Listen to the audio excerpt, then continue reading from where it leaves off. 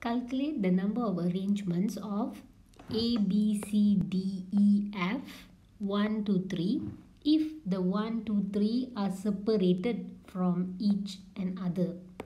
What do I mean by separated from each another? I want to avoid scenarios like this.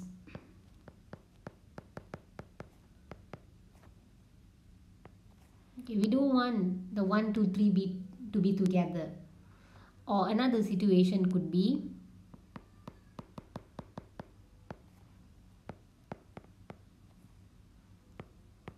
you see, the 3 and 1 is together. All the 1 and the 2 and the 3 needs to be separated. They can exist individually. This is not allowed, this is not allowed. So what is allowed? An example of allowable scenario is A, 1,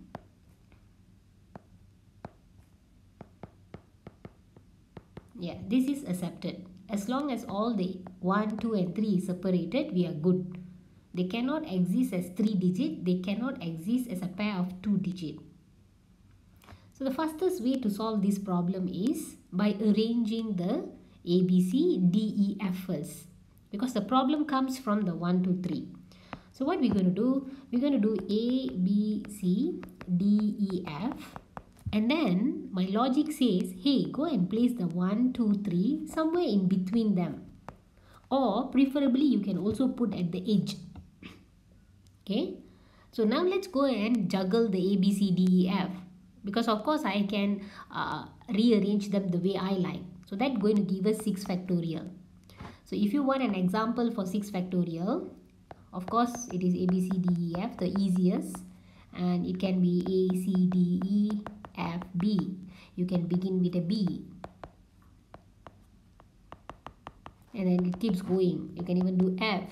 And then A, B, C. Juggle. Juggle all the way out. Get all the possibility that you are seeing. So what is 6 factorial? 6 factorial is equal to 720. If you were to list one by one, you will get 720. Okay, so far so good. Now let's go and place the 1, 2, 3. Where can you place the 1, 2, 3? One option is something like this. See, by doing that, what am I getting? I'm actually getting 1, A, 2, B, 3, C, D, E, F. Look at this. All my numbers are separated. This is allowed. If you're wondering what happens to all these spaces, nothing. It just, since you are placing nothing over there, the letters will get merged. Just simple like that. So now how many options do I have? How many options do I have for that? You can be asking, Miss, I already put 1, 2 and 3 here. Can I go and juggle them? Of course you can. So first you have to ask yourself how many space you have. You have 7 space to place the 1, 2, 3. Okay, you have 7 spaces. But are you going to use all the 7 spaces? You are not. You only need 3 space out of the 7. So what you will do 7, choose 3. You choose 3 space only. Why? Because you only have 1, 2 and 3. You don't have anything more than that. Out of the 7 space, you just choose 3 to put in your 1, 2, 3. And then what do? Scenario like this. Okay, let's say you are placing it in this way. Now what you have to do? You need to juggle, right? So times by 3 factorial. Let me show you what is this 3 factorial. If you put 1, 2, 3, then you're going to get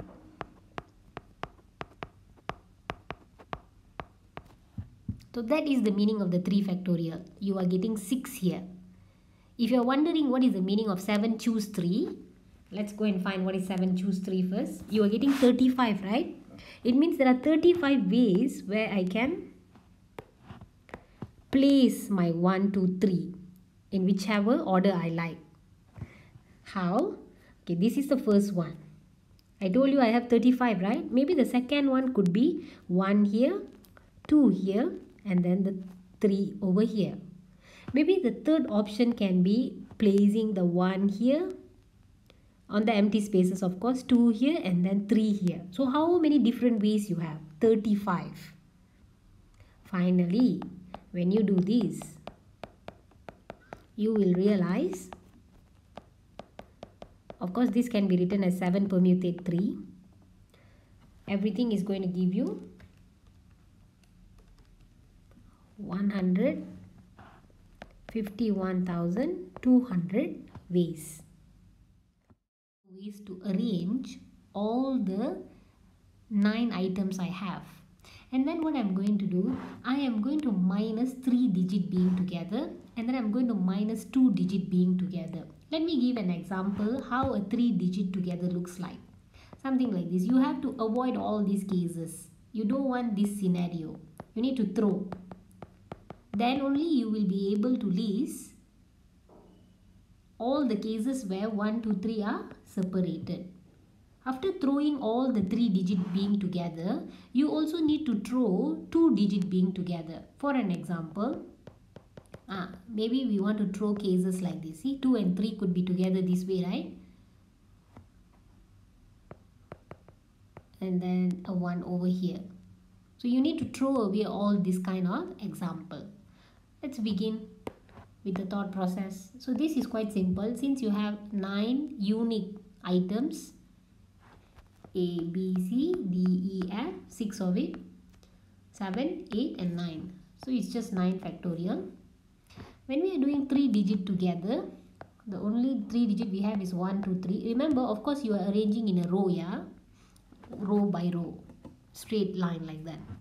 So 1, 2, 3 together, then I have 6 letters. Of course, I can juggle them. That is going to give me total of 7 factorial. I want to juggle everything times by 3 factorial. Let's try to understand the meaning of 7 factorial over here. It could be A, B, C and then 1, 2, 3 like that. D, E, F, one example. The other one could be starting with, let's say, B and then the 1, 2, 3 together.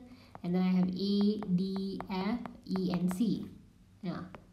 So this is the meaning of 7 factorial. If you were to list, you will get 700. What is 7 factorial? 5040. You can do 5040 listing if you were to do one by one. And then what is the meaning of 3 factorial? It's inside, right? Inside the group, you can still go and juggle. What is the meaning of 3 factorial? 3 factorial is exactly 6. So let's see. 6 is easy to list.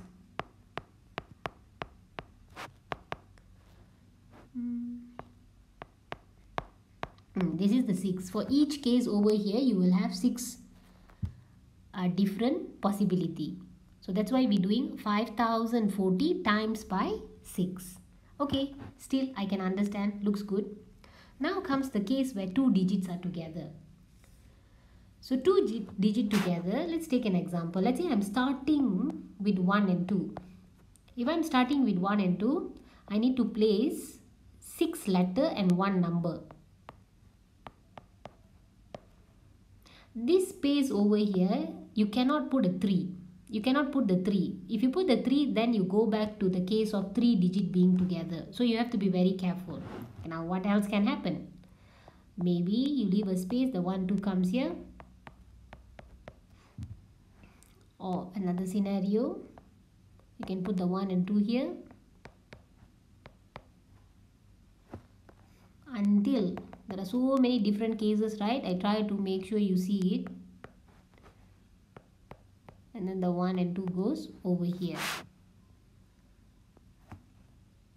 Now, for the first scenario here, since you know you cannot put the 3 here, the 3 can play around 1, 2, 3, 4, 5, 6. So the 3 can be placed anywhere here. So 6 options for that. And I have still A, B, C, D, E, F, right? I can put that anywhere I like. Okay, let's say I'm placing the 3 over here. I put it here. Let's say one of the option. Then all the remaining spaces here will be for the A, B, C, D, E, F. Of course, I can juggle it times by 6 factorial. And the similar case will happen to the last item. You know you cannot place the 3 here. And let's say you are placing the 3 over here. How many options you have to place the 3? Of course 6, right? You remember that. But you know that you can put your A, B, C, D, E, F over here. And when you put the A, B, C, D, E, F, of course you can juggle. So 6 factorial for the A, B, C, D, E, F times by 6 for the 3. You can put the 3 anywhere you like in these particular spaces.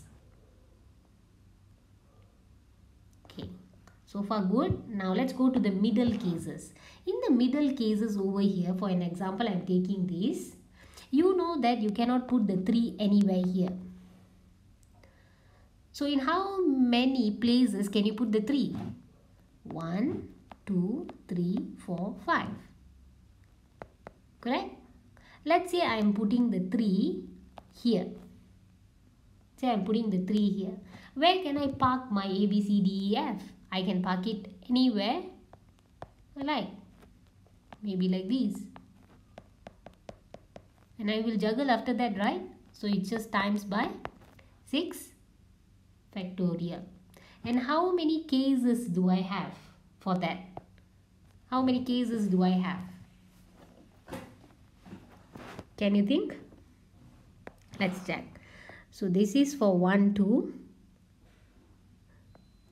2, 3, 4, 5, 6, 7, 8. This is the 8th case where you have the 1 and 2 at the back. This is the first case where you have 1 and 2 in the beginning. So how many do I have where the 1 and 2 can be in the middle? 6. So take this and multiply with 6. So for one scenario, how much will I get? Let's try. It's simply 2 times 6 factorial plus 5 times 6 times 6 factorial. Together, you're going to get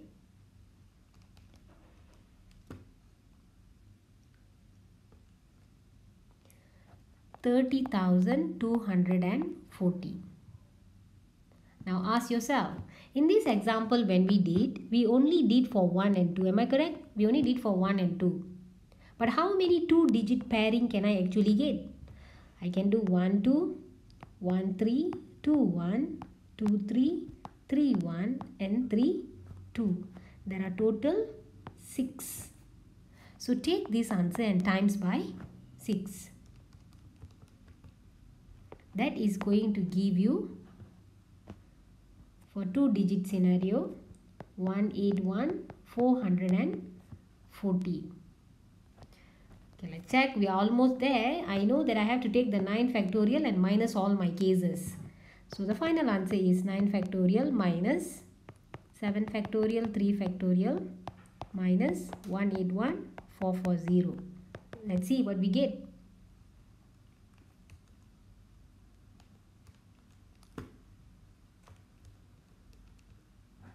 It's 151,200. Now I'm going to illustrate this to you using an Excel.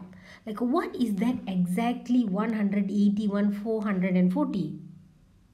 Where is this 151 and 200 number of ways where the 1, 2, 3 will be separated? Okay. Okay, as you see here, I use the Excel to show it to you what is happening. As you see, the first one, the 1, 2, 3 is separated. Can you see all the numbers are being separated there? So let me scroll to show you. Even in this case, the 1, 2 and 3 is still being separated. These are the cases that we actually won. Okay, I'm going to show you everything. Now see, the separated number is 151 and 200,000. If you look at the blue ones, you can see the 32, the 23, they all being together, and sometimes it is in the middle, sometimes it's at the edge, right? So this is where the 2 digits are being together. These are the cases where we have removed for the 2 digit. As you see here, the 32, it comes in front. So how many are there in total? If you look at the right hand side corner down there, the count shows 181 and 440. See, the Excel makes sense. These are the cases for the 3-digit number being together. Where is the positioning of the 3? It can be in the middle, at the back, anywhere. So how many are there for the yellow? Do you remember what we did earlier? It was 3 factorial times by 7 factorial.